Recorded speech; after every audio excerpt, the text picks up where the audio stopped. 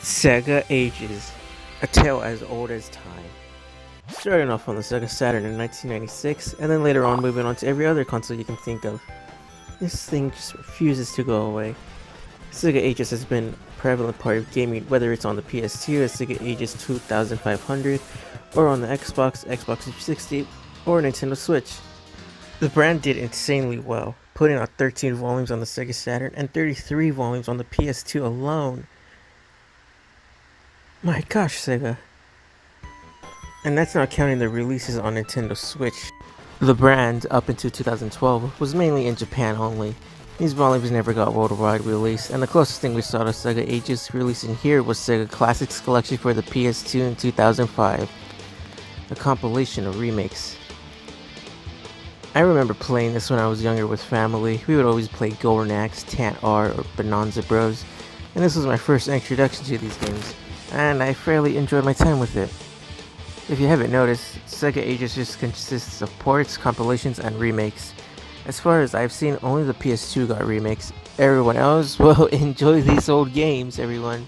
Well, after 2012, Sega Ages kinda died out, and the last game released for it was Phantasy Star Complete Collection on December 19th. In Japan, at least. Here we got the Toe Jam and Earl Collection on November 12th. Boy, lucky us. Well, that doesn't matter, since in 2018 it came back when they re-released Sonic 1. Did Sonic 1 really need to be re-released with the Sega Ages brand? Come on, did Sega really think? Okay guys, we're thinking of re-releasing Sonic 1 for the Switch, but we just can't release Sonic 1 for the Switch alone, so what do? Oh, Sega Ages! Was there really a need to put over Sonic 1 at all? You can buy it pretty much anywhere. Sega Genesis, Game Boy Advance, Steam, Nintendo 3DS, Switch, freaking Apple and Amazon Fire TV. But Abraham, you might say, with this way we can play it on the go. Well, guess what? There's a far more superior port of Sonic 1 on the Apple App Store and Google Play Store, which has native voice grid support, as well as app putting at 60 frames per second with controller support.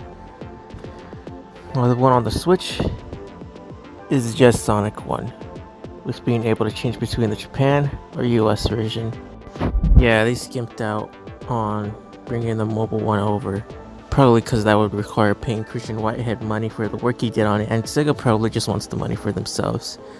So for the meantime, you can't play the mobile version of Sonic 1 on the Switch. Not unless you... I've already talked about Sonic 1 in the past, and surprise, it was the Sega Ages version. If you've played the Sega Ages version of Sonic 1, well then it's safe to say you've played Sonic 1. Sonic the Hedgehog 2 also got re-released for Sega Ages earlier this year on February 20th, 2020, but I have plans about talking about that game on its own in the future. But for the meantime, I'll just say that, yeah, it's Sonic 2 and Knuckles alright. Sega Ages on the Switch is pretty cool. Every game has its own variation of the Sega Ages intro with panels from the game being shown, and sound effects and main theme is pretty common and nostalgic, and sounds like something that could be from Sonic Mega Collection. As of right now, I don't own every Sega Ages game that's currently on the Switch, but I do own a few of them, so we'll just take a look at those from now. First, let's talk about Space Harrier, the one I'm least qualified to talk about. I just never really got into Space Harrier. Sure, I played it on Sega Classics Collection and beat it on Sonic's Ultimate Genesis Collection, but I never really took the time to really spend that much time on it. Practically the only reason I would play it on Sega Classics Collection was to hear the game over music. But looking at it now, since it's been about 7 years since I've beaten it on Sonic's Genesis Collection, what is up with this control scheme? It's vertically inverted, so up is down and down is up, so I keep dying. Good thing you can change it though. This makes it so much easier. So the default mode is where you have 3 continues and you press X to insert a coin. That's the thing with Sega Ages on the Switch. You can change your difficulty among other small things. Space Harrier is pretty fun for a rail shooter though, and can be challenging at points, especially when multiple enemies are on the screen. You have 2 fire modes, a single fire mode and a full auto. You also fly and can run on the floor. The game is pretty easy though, but there can be times where it can be just unfair. You move so fast and fluid, and it allows easy dodging of crap being thrown and shot at you, like here with the boss battles you have at the end of every stage. Speaking of stages, the level design is insane. It's very vibrant and vivid, and it's very 90s Sega. The later levels definitely get more harder with more stuff to navigate, and having faster reflexes and reaction time definitely is a must here. Every now and then you'll get a bonus round, and it's basically just break a bunch of trees and stuff for more points for an extra life. That's pretty much it for the base game. I made it to stage 6 until I got a game over, and there's about 18 in total. In the Sega Ages version though, there's an extra game mode, and it just adds a barrier that destroys anything that it touches, but not enemy fire. So, moving on. Outrun is next, and we start getting into more of my territory. I'm a car guy. Racing games are some of my favorite to play. Just look at Burnout. Outrun is an arcade time trial racer where you race to one of 5 finish lines. Ah! My eyes. Oh, that's better. That's what makes this game unique. You have multiple paths to go down to, and depending on how you play, every playthrough can be different and unique. It can be a long while before you go down every path. It's very similar to Red Racer as to where you really need to let go of the gas to make the turn and to not crash while moving the stick back and forth a lot because of how fast you go. So this is basically half racing sim, half arcade racer. And the frame rate is crazy smooth, running at 60 frames per second, and when taking off, it definitely hurts my eyes. There's an old mode which is from the original game, and the new mode which is from the Sega Classics Collection version. And as a kid, I never made it far because I would always crash, but now, well, almost. So I changed the time to 5 minutes instead of 4, and almost again. This game is really fun, and I definitely recommend getting it if you haven't already. I really like how the time of day changes with every area you go to, with going from the beach to a canyon to ruins or snow. And you unlock stuff as you play, like a steering wheel upgrade to help you take turns better, and yeah, it definitely does what it does. You're definitely not hugging the outside all the time when you're turning now. Overall, Outrun is a fun game. I definitely enjoyed my time with it, and you should definitely pick it up if you haven't already. Virtual Racing is up next, and it's another racing game which uses polygonal models much like Star Fox. Ah, geez, Sega, chill. You have 3 maps to choose from. The gameplay is like your typical F1 racer. The gameplay is fast and the steering is really sensitive. There's a motion sensor which is just motion controls and more in line with the way the game was meant to be played. But you see, the thing is, with motion controls, even with the wheel, it's still pretty weird. Because there's no point into where you can't turn it anymore like a real steering wheel. You can just rotate it around again and again, and there's no resistance either. Leading to, after playing for a while though, it gives all the same vibe you get from playing Grid Autosport with the motion controls. Just don't. Sure, it can give off a little more realistic vibe, but like I said, there's no dead point and no resistance, so you basically just slide everywhere and you lose calibration really easy. If this was like an actual steering wheel or arcade cabinet, then yeah, go for it, but it's not so. Hey, this one also features online play and split screen too if that's your thing. And you can also change the mode from the standard 5 laps to a more Grand Prix 20 lap race.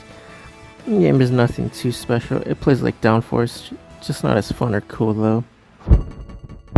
Now the last game we'll be looking at today is Puyo Puyo. I love Puyo Puyo, it's just so fun to change stuff, and the game has a lot of charm. I only have Puyo Puyo 2 though. It was either Puyo Puyo or Puyo Puyo 2, so I just chose Puyo Puyo 2. It has quite a few options, such as changing the colors from normal to limited, or adding rounds, or changing the colors of the Puyo Puyo themselves. The game plays like Tetris, but instead of trying to clear a row, you try to match 4 Puyo Puyo of the same color. And the more you clear in a row, the more garbage Puyo that get added to the person you're going up against, and vice versa. It can get really chaotic when playing against friends, and can maybe even ruin friendships. I thought I was pretty good though, but then I went up against the AI. Puyo Puyo 2 has the basics, endurance mode, and an arcade mode.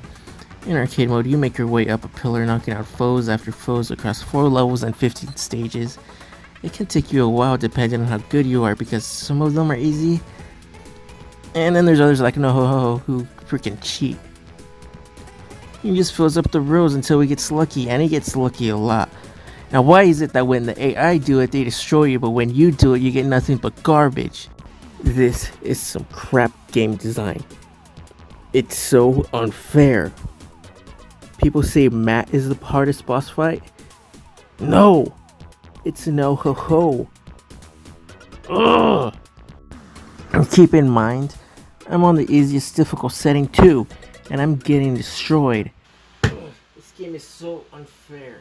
It's rigged where he gets all the good stuff and you get nothing but garbage. But you know what? I'm not gonna stand with losing to a frog.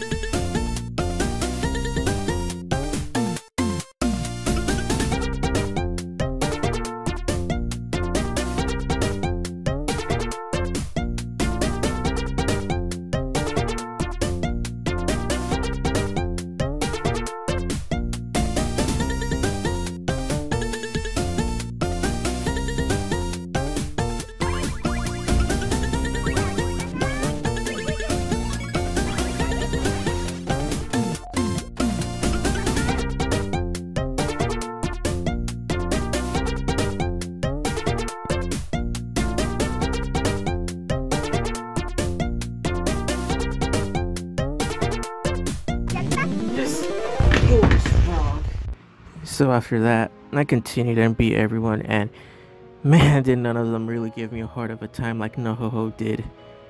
But still, you can skip him. And the game is pretty fun and intense, and is best when playing with friends or other people because it ensures that it'll most likely be an even playing field. And none of this skirt!